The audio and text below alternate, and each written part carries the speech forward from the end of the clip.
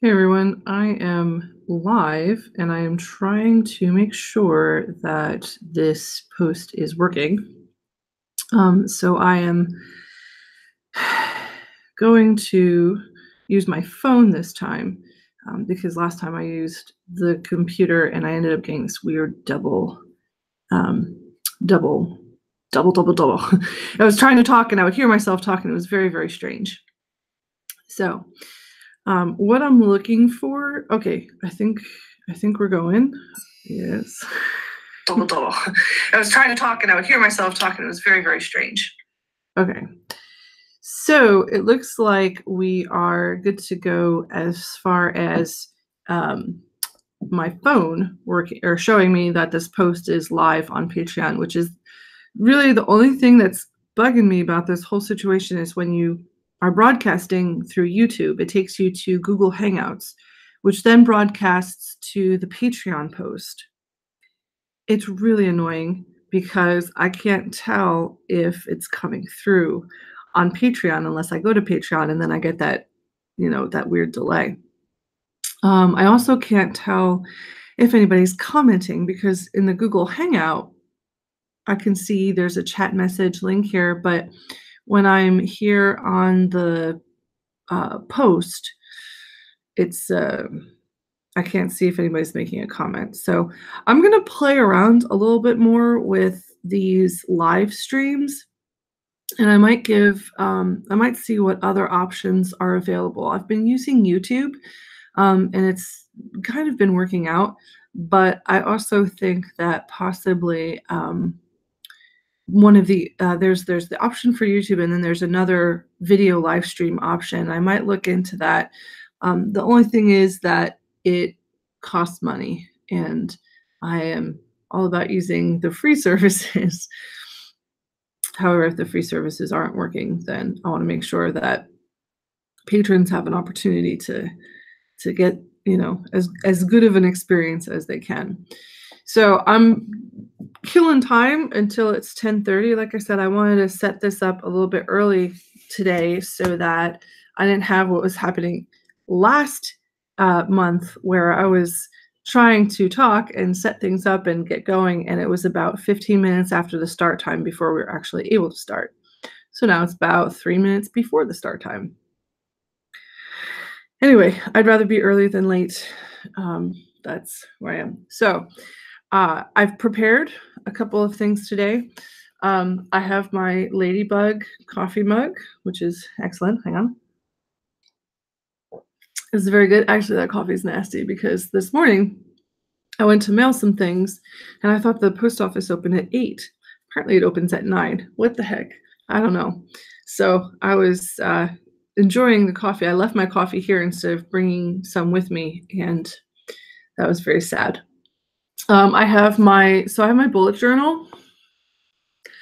And this bullet journal is, I dropped my pencil.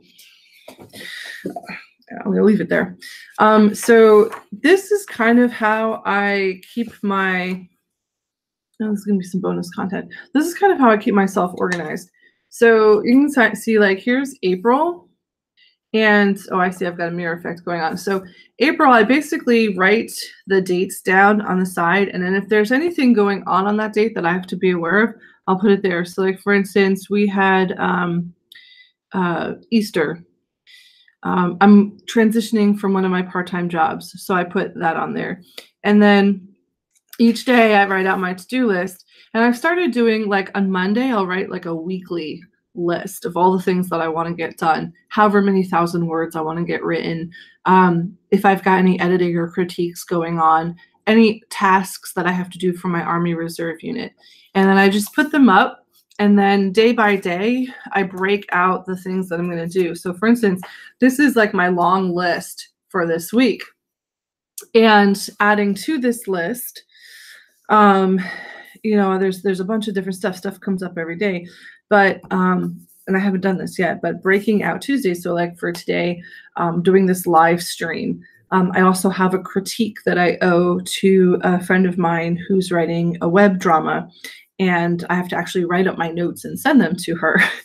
I also have a short story that I'd like to finish up, and I've got a couple, I want to get a couple hundred words, maybe 1,000 words done on Winter Run today. So all of those things are going on, but yes, trying to make sure that I'm getting more stuff done by tracking the things that need to get done, and then I remember them because they're written down.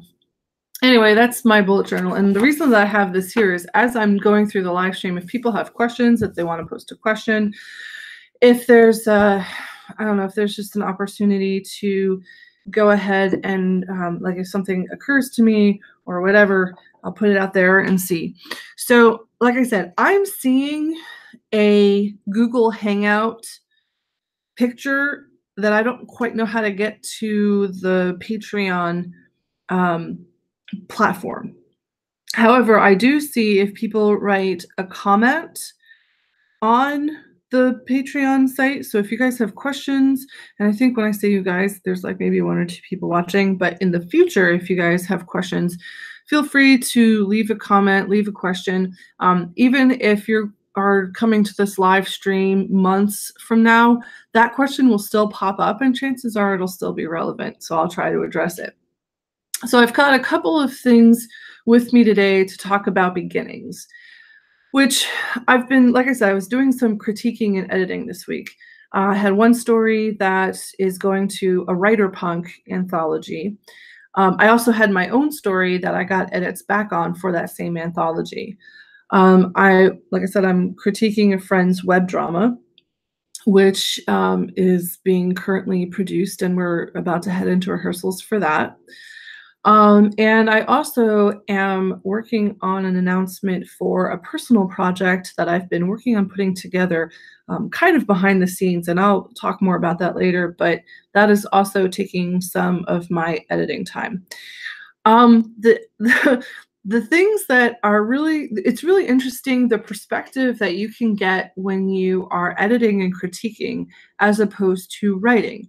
Because when you're writing, obviously it's good to get experience doing that. So, that's why people say you should write every day, or, I say write, when you can, because writing every day is a lofty goal that I don't often achieve.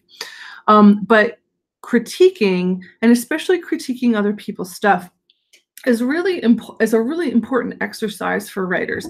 And the reason for this is that sometimes we're a little bit blind to our own writing, and we have to figure out how to get better at self-editing.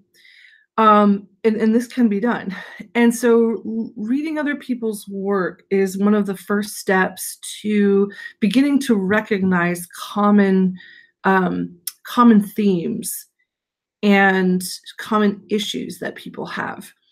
And the more you can improve at editing and critiquing, the more you can improve at self-editing and critiquing. And so that when you're going to query or submit your work, you'll have the ability to produce at a higher quality.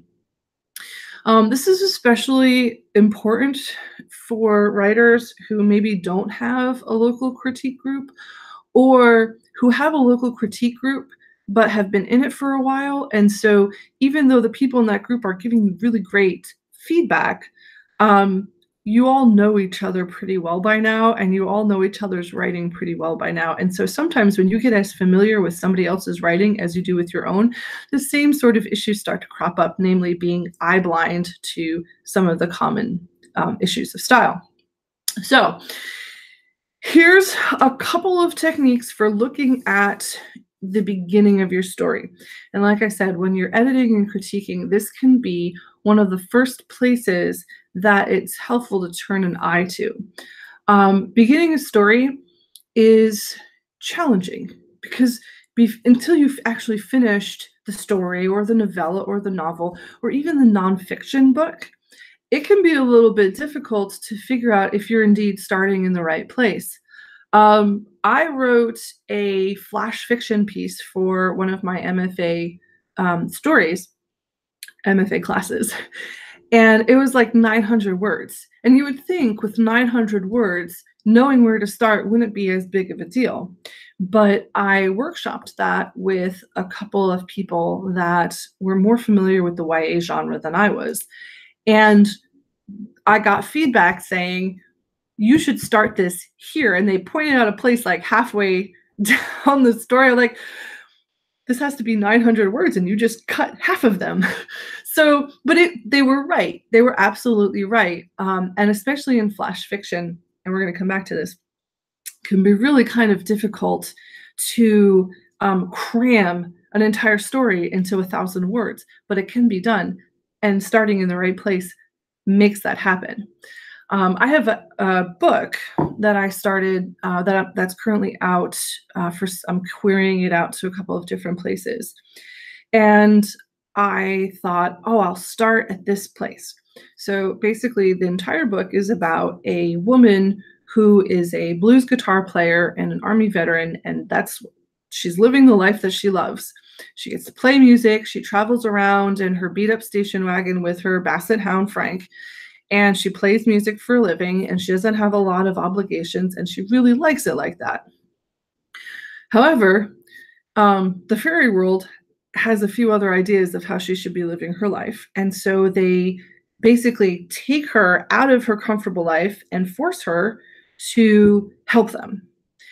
And when I first started the book, I thought, oh, you know what? I'll start with an inciting incident where she meets the Fae.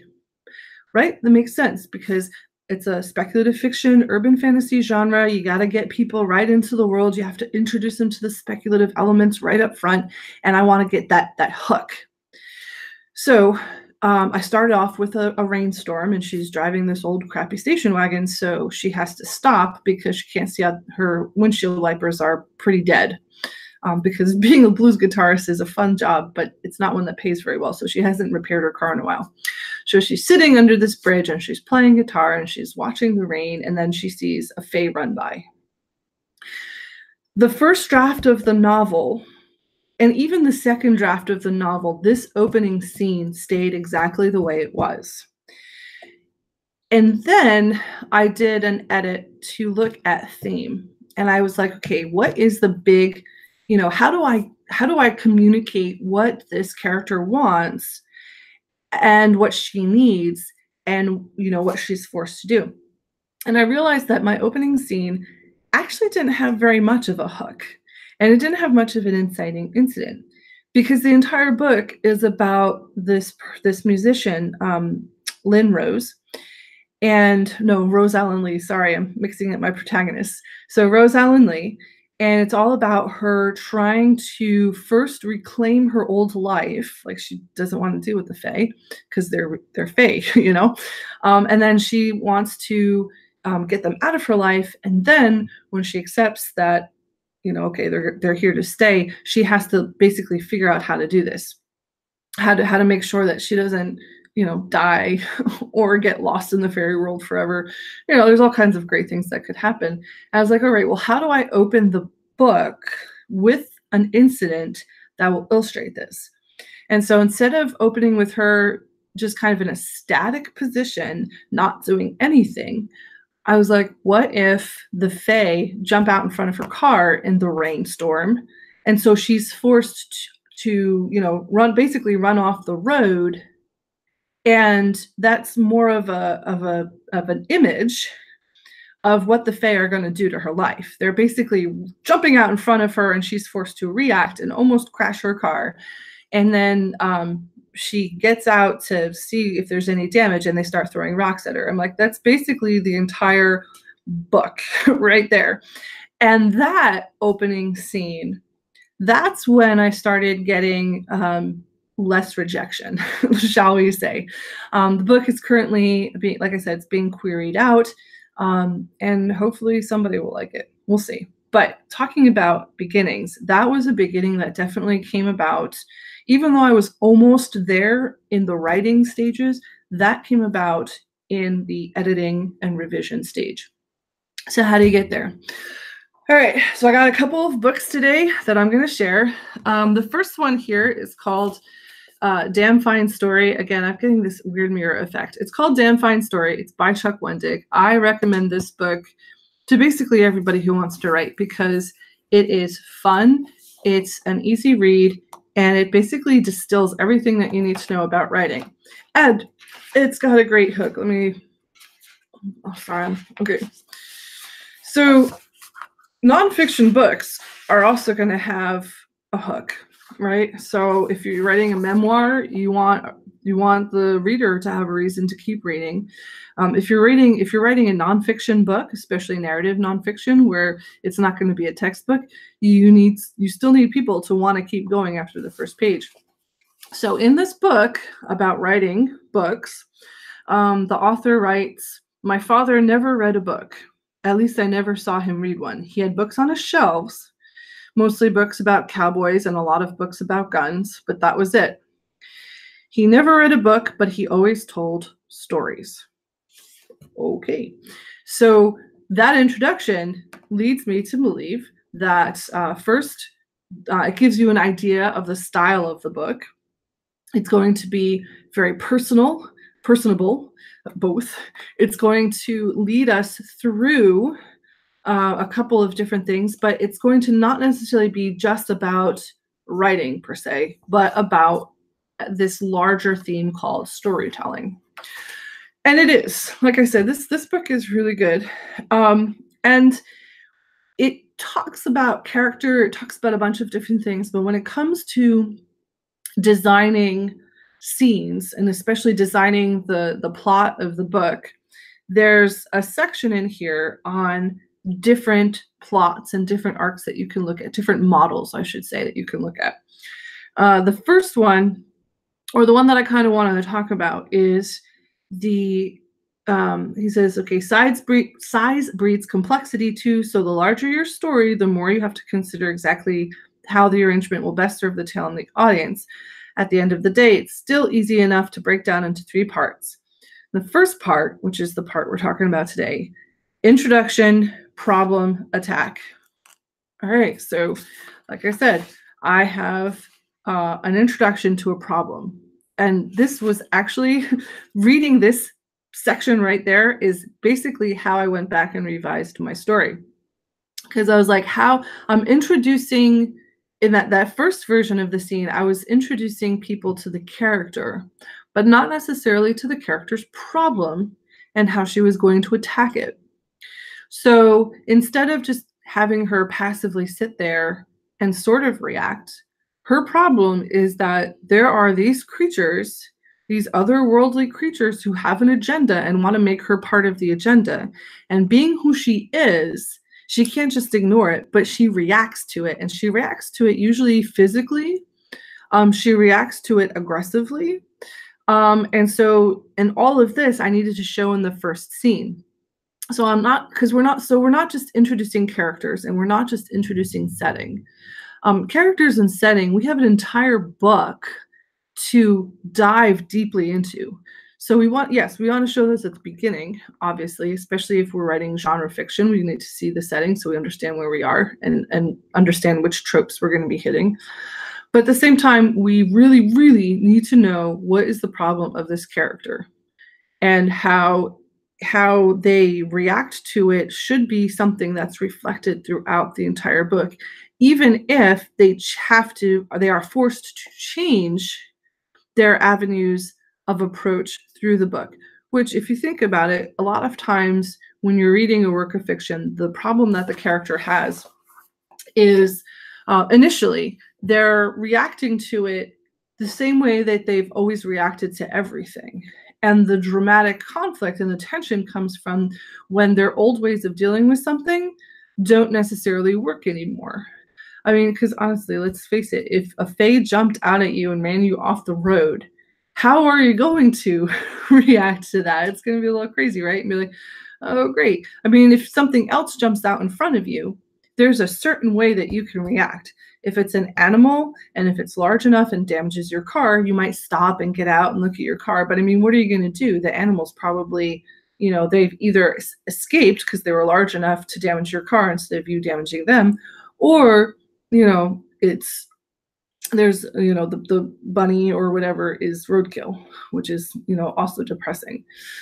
Or if something jumps out at you, or say you have to slam on the brakes to avoid a kid or a bicycler or a pedestrian who's staring at their phone instead of paying attention to where they're going. Again, there's going to be a prescribed way that you're probably going to deal with that. You're going to jam on the brakes. You might honk your horn. You might, sit there and say a bad word. Hopefully you've stopped in time, but there's a specific way they're going to deal with that. So for me, I wanted to give my character a situation where it's something happens, it's out of the ordinary, and how she deals with it is going to be how she basically deals with it through the first part of the book until she starts kind of accepting that her life isn't normal anymore. So Chuck Wendig, Damn Fine Story. Take a look at that chapter. Take a look at how he approaches all of these things.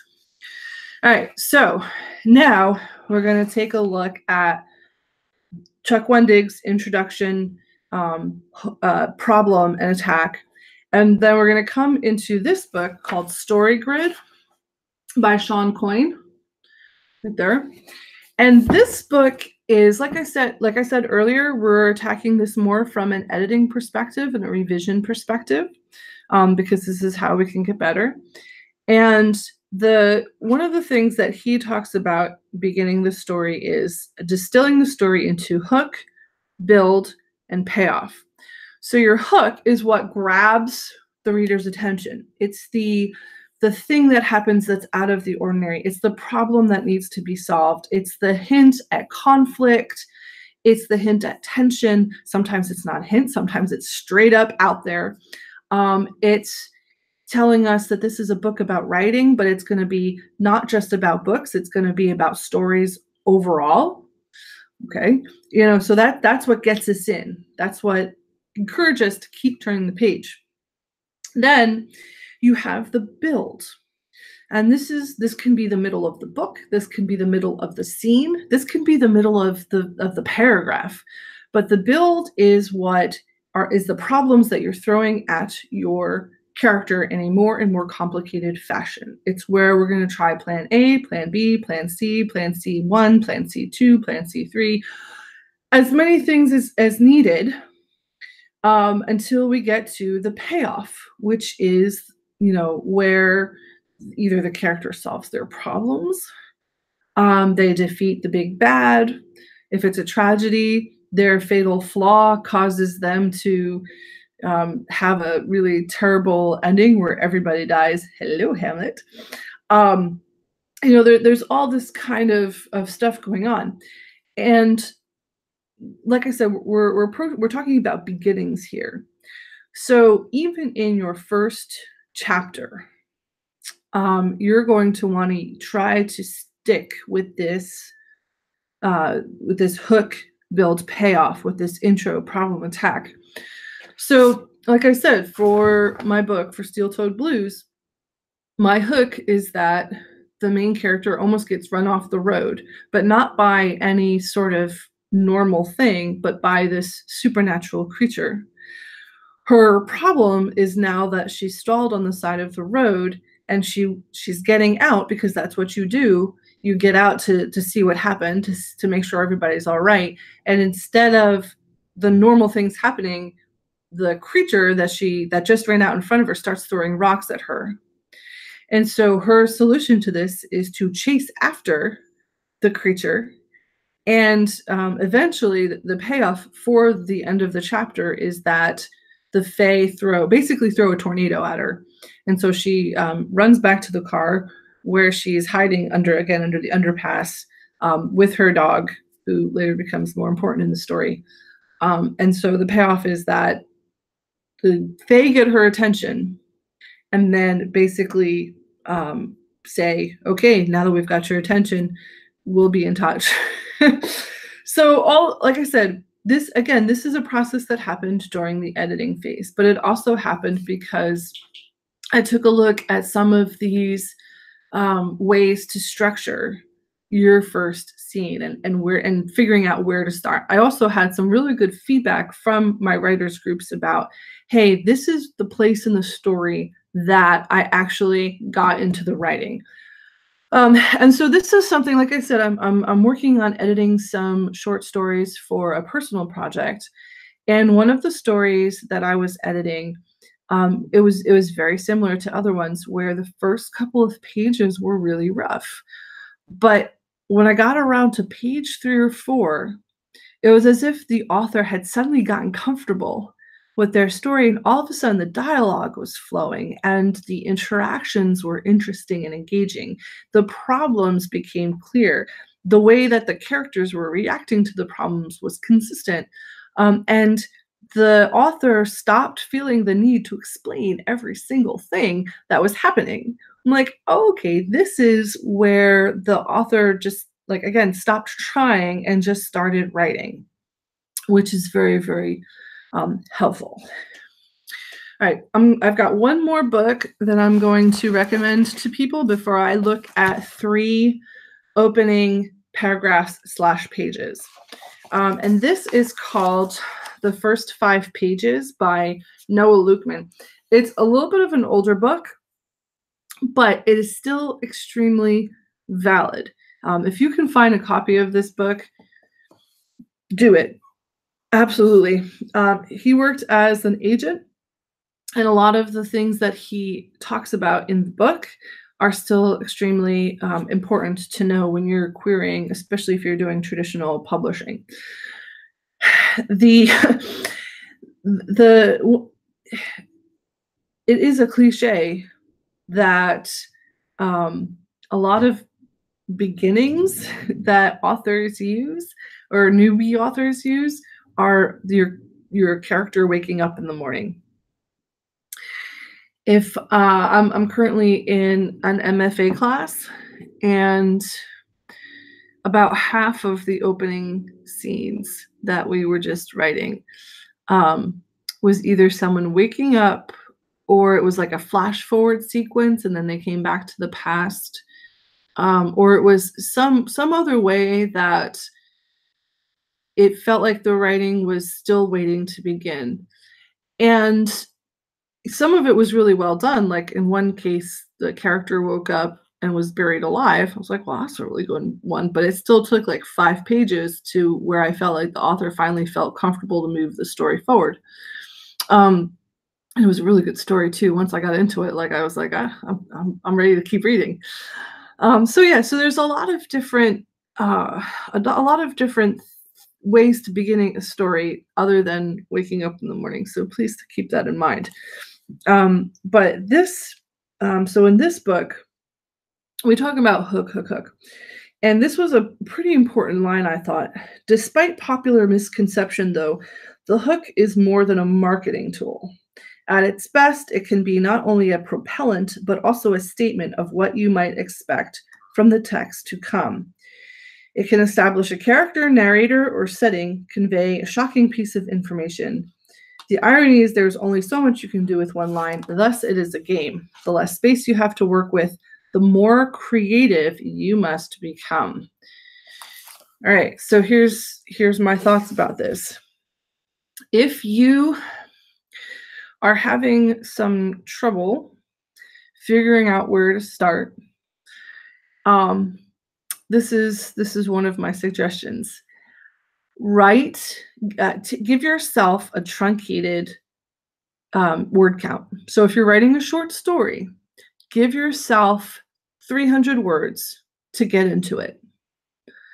Say, I'm going to take 300 words and then I'm going to be into the meat of the story. If you are writing a novel, give yourself a flash fiction length story to get you into the novel. So take a look at your first chapter and think to yourself, if I were writing this as a flash fiction, how would I introduce my character and his or her problem in 900 words or less, and then show how they would attempt to solve that problem. This is a way to basically demonstrate to yourself that a lot of the extra details about setting and character can be held off until later, or even at all, because like I said, most of the time we want to be economical with the information that we give at first. We want to, of course, give our hook, and we want to give that problem and that character. But a lot of times, setting can be inferred with a sentence or two. If you're writing genre fiction, the fact that there are things like tropes can really help describe a lot of the setting without you having to go into paragraphs and paragraphs of details. So if you want to set your story on a space station, and you take maybe a sentence or two, and maybe you talk about recycled air, or maybe the fact that the station is in the nighttime part of the orbit, immediately your reader, who's probably a science fiction reader, is going to know where they are and start building a picture in their mind. And maybe there's something different about your space station that's not the same. So if you talk about recycled air, nighttime side of the orbit, and this is a completely military space station, there's no civilians on it at all. I mean, if you put those details right off the bat, as long as they're integrated into the character's problem that we're hooking people with, people are going to fill in the blanks for themselves. And so if you're writing a short story, like I said, I challenge you to take 300 words, and that's all you get for your beginning. Write 300 words. If you're writing a science fiction novel, or if you're writing any kind of novel, really, give yourself 900 words.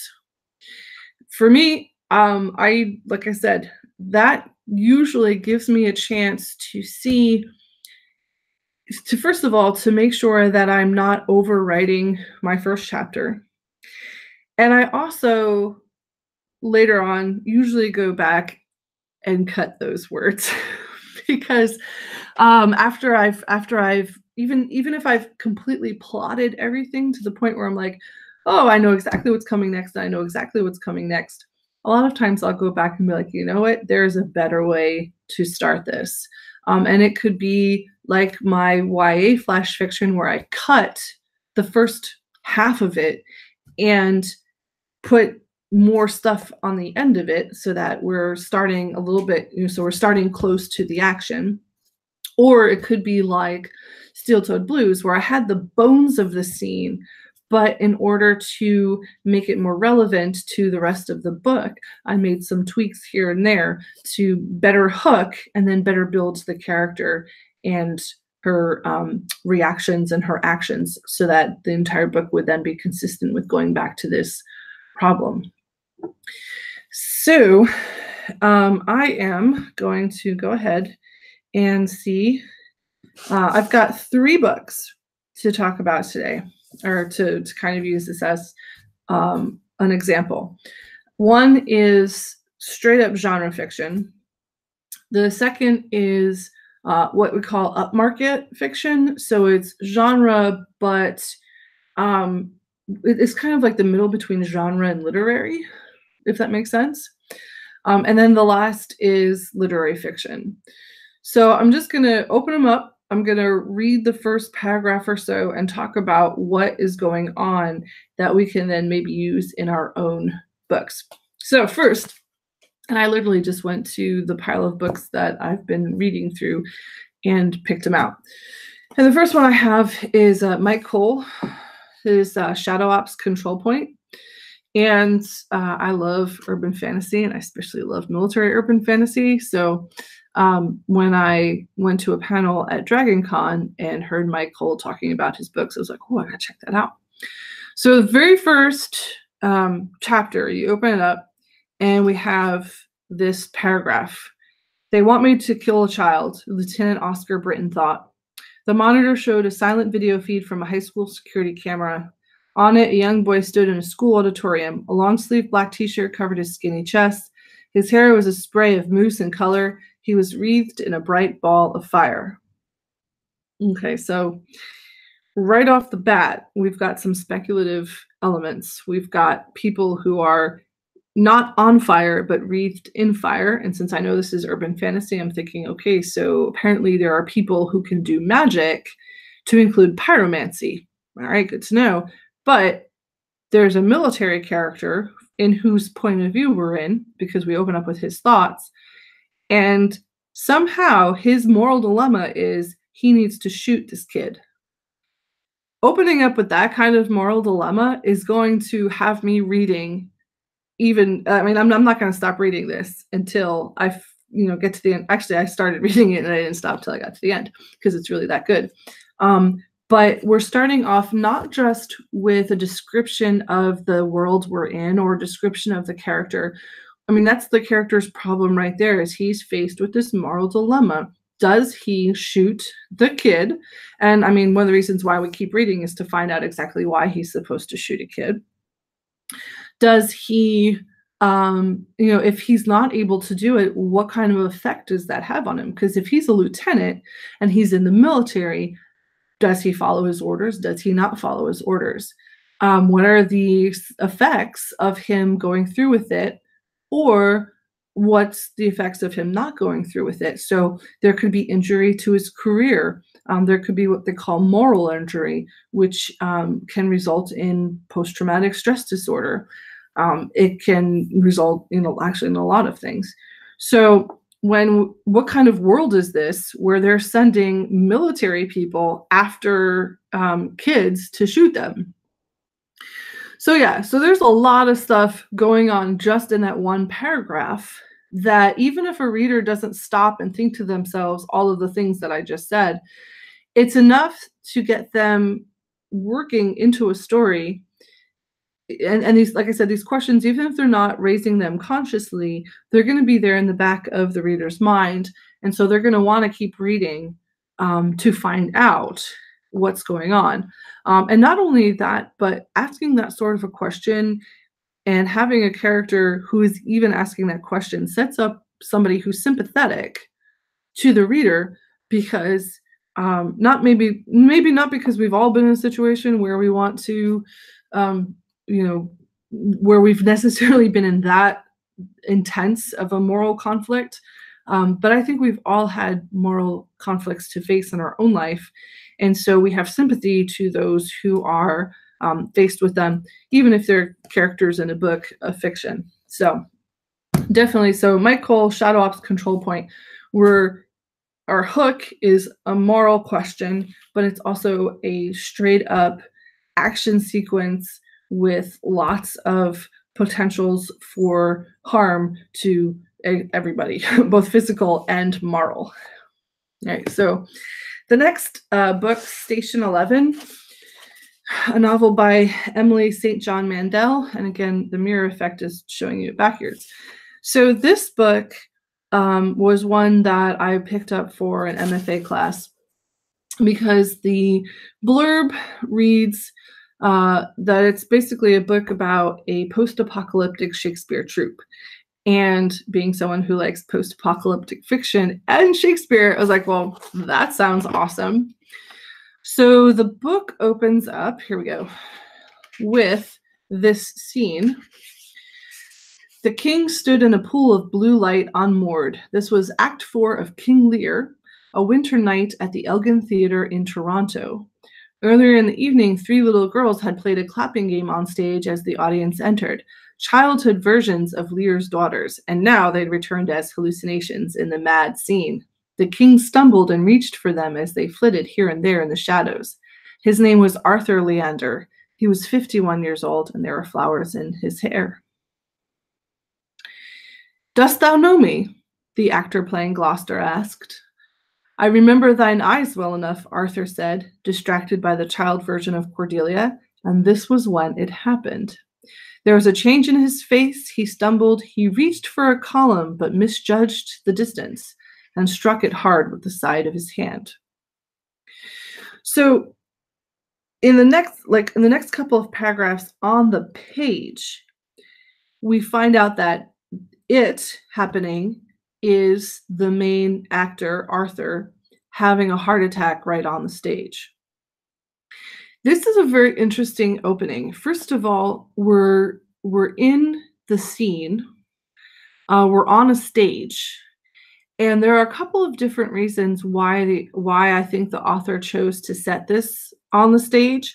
First of all, it's establishing that this is a troupe of Shakespearean actors, and we are basically from the perspective of the actors, which then we're in the perspective of the troupe throughout the rest of the book. We understand that something is wrong, because there's these little hints. The king stumbled. He was 51 years old.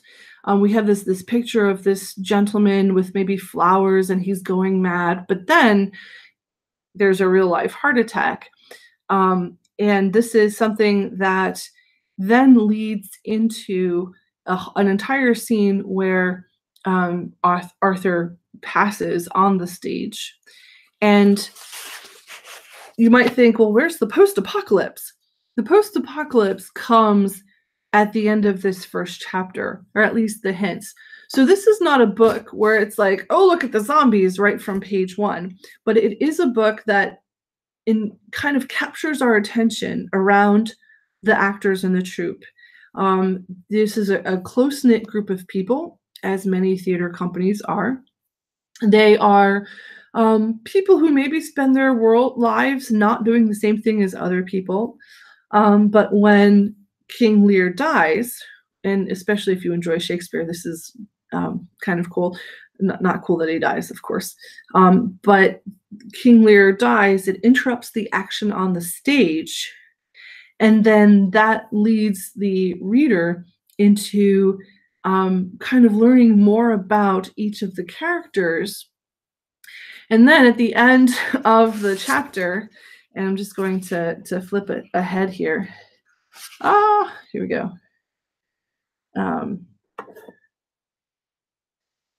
on. All right, so we're at the end of chapter 2, which is where they're kind of sitting around talking about how to contact Arthur's family and what the next steps are, and having a drink. Of all of them there at the bar that night, the bartender was the one who survived the longest. He died 3 weeks later on the road out of the city. So it takes a little bit longer to get to what you might consider the action of the book, or the main conflict of the book, which is the apocalypse. But the book does it spends some time getting to know the people.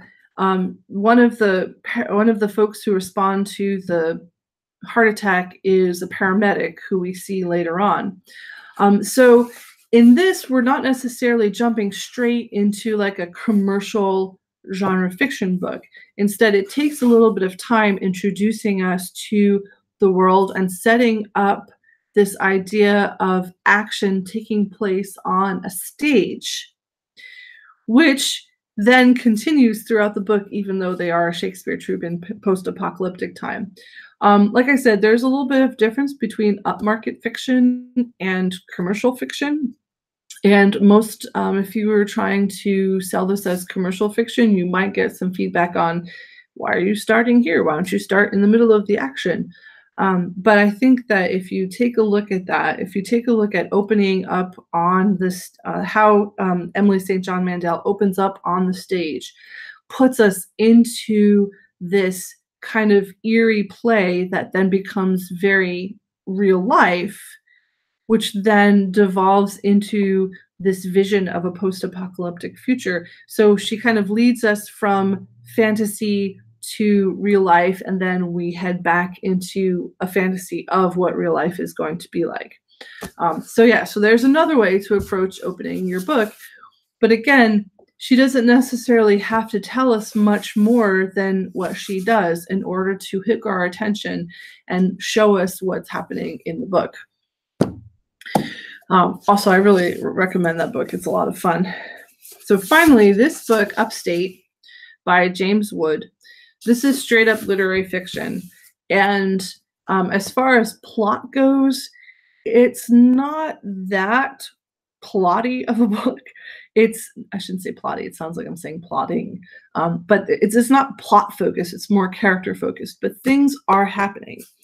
And the very first paragraph gives us a hint of what this book is going to be about. So he says, first, he would have to go and see his mother. He would tell her something about Vanessa, not everything, of course. The home 6 miles along a favorite road was a formidable old place with that gray strictness of the North he loved, but now it looked abandoned. 4 years she had been living there, and he was still never sure how to announce himself. It was also ridiculously expensive. He could no longer afford it. So reading this book tells me two things. One, this protagonist is going to be having some family issues later on. And indeed, the entire book it's basically a family drama. And it's a pretty compelling family drama, especially if you have faced having to deal with things like, ailing parents, how to afford healthcare, how to be a parent of adult children. And all of that is hinted at in this very first paragraph. Vanessa is the protagonist's daughter who's moved to America. And we don't know right off the bat if she's his daughter or if she's his spouse or something like that. We do find out later, but we know that he has somebody named Melissa or named Vanessa. Something has happened and he doesn't know how to tell his mother about it. But we also then realize that his mother is living in some sort of assisted living. And so that raises a bunch of other questions. Again, it's an opening that gives us something to chew on, something to turn around in our mind. Doesn't necessarily tell us everything about what's going on, but is concise and spare and descriptive enough to have us keep reading. Now, for each of these openings, they each fall into different genres, so to speak. We've got literary fiction, a family drama. We have upmarket fiction, which is a post-apocalyptic vision of an acting troupe. And then we have our commercial fiction with military urban fantasy. When you approach reading each of these genres, each reader is going to have different expectations. If we're writing a literary family genre and we're marketing to literary fiction readers, there's an expectation that we might not necessarily open up on an action-filled sequence, but there's going to be something there that is going to echo throughout the book, as is true in Upstate. We are led through a lot of these intricate family obligations and feelings. A lot of the book takes place in the characters' relationships and conversations, and a lot takes place in our protagonist's head. And there's another thing too, is in that opening paragraph, he's describing the furnishings of the room. He talks about the fact that his mother has 2 rooms, and one of them is specifically for her old, dark, heavy furniture. Later on in the book, as he's describing the other places that they go to and that his daughter is living in, he does spend some time describing the furniture and the surroundings. And as you are reading, it does take a bit of patience, but it relates back to how people create their own environments and how they create places that they either feel comfortable in or that they're supposed to feel comfortable in. And it's only after reading the book that you realize that's what the author is doing in that very first opening, but it is a reoccurring theme. And the same thing with Station 11. We are, as we head into the post-apocalyptic world, it might be tempting to ask, why are these first 2 chapters so set in this Shakespearean performance where we find out that everybody except like 2 people that we meet in those first, 12 dozen some odd pages, only like 2 of the people that we initially meet end up surviving? Well, it's a book about post-apocalyptic Shakespeare troupe opening on a Shakespearean scene with Shakespearean actors, showing what used to be, what the status quo was, is important because it informs the choices that these characters make later. It affects who they are in the future.